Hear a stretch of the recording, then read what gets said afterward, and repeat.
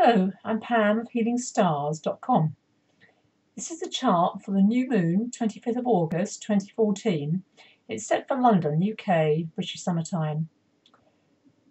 This chart has two main themes. The most obvious theme is the combination here of Mars, planet of war, in its home sign, one of two signs it likes, Scorpio, but it's right next to Saturn. And this has been building over the last week, 2 weeks really. Mars wants to press ahead, go forward, take action, get on with things, but Saturn acts like a brake. So I always say to clients, it's like driving a car with a brake on. The good news, and it really is good news for everyone, especially Scorpios like myself, is that today Mars overtakes Saturn. It moves much faster. So at 2020, this evening, British summertime, sigh of relief because Mars is now full gallop going ahead. So getting on with things that have been holding you back, that frustration when you have to kind of go back and do things over and over again. It's a real test of having Mars and Saturn together like this, a test of not giving in to tears, frustration. That's why astrology to me is always so helpful to know, the Tao, the process.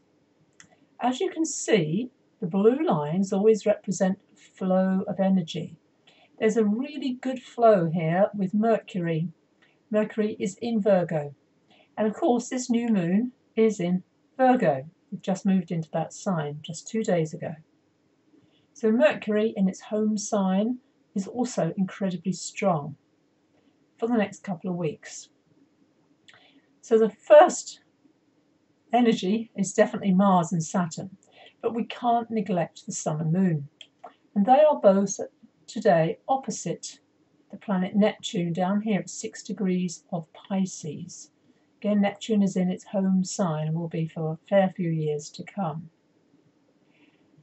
Neptune is the god of the sea. Neptune is nebulous. You can't touch it, and it's very hard to describe Neptune in words. A client asked me only this week, and I go, well, it is almost indescribable. But Neptune, god of the sea, is also our ideals. It lifts us up, and it rules the pineal gland. That's our inner teacher, our third eye. Now this progress this week, the sun moves approximately 1 degree a day. So you can just count and see, 4 days time, it will be exactly opposite Neptune. And that will be Friday the 29th.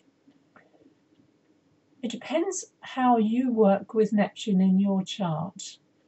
If you're a Pisces, if your Pisces is your rising sign or your moon is in Pisces, then you're very Neptunian.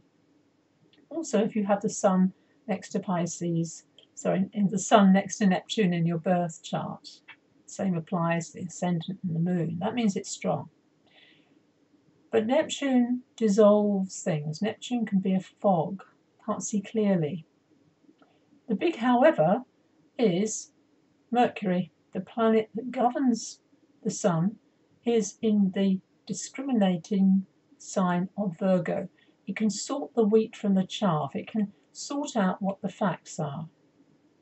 It's also bringing an opposition at this new moon to Chiron, the healer. That's a very positive sign. Now, the new moon is always a seed. That's what it is. It sets in motion. And Virgo is the archetype of the goddess. So one of very few signs have a female energy, and Virgo is just that.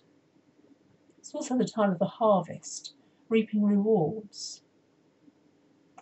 The other energy that you may look at also is Venus. What is Venus up to this week? Well, she's at 16 degrees of Leo at the start of the week. So she's at a right angle to this Mars-Saturn combination. Venus wants relationship, she wants love. In Leo, she needs attention. She needs lots and lots of strokes. That's what Leo always, I love Leo because it's like the big pussycats. And it's also at a very good trine to Uranus. So Venus, if that's diplomacy, can use the unexpected. Uranus is very the higher vibration of Mercury. It can be genius. So there can be some spark here of a relationship energy that confronts the status quo or stalemate. The trine is also there of Chiron still with Saturn and Mars. That's slightly moving away, but it's still in operation. Healing is possible and it is happening, even though at times you might feel there's not a lot of healing going on in the world. But the news is always biased towards excitement, and that can mean wars, disasters, chaos. But I've noticed wonderful stories of humanity, of people reaching out to help others.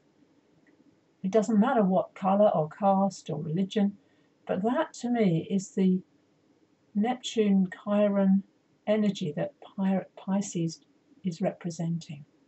Showing compassion to our fellow human beings, to our beloved animals, that is the way through. But coming back to this Pisces Neptune, I've written on my blog, I've written quite a bit about this because it is the pineal gland, that inner teacher that we all have, and it's being open to the messages that this week can bring us. Thank you for watching. Look at my website for more information, and I have a special offer on at the moment on a wonderful angel report that is your personal birth chart, and it's very supportive in times of stress.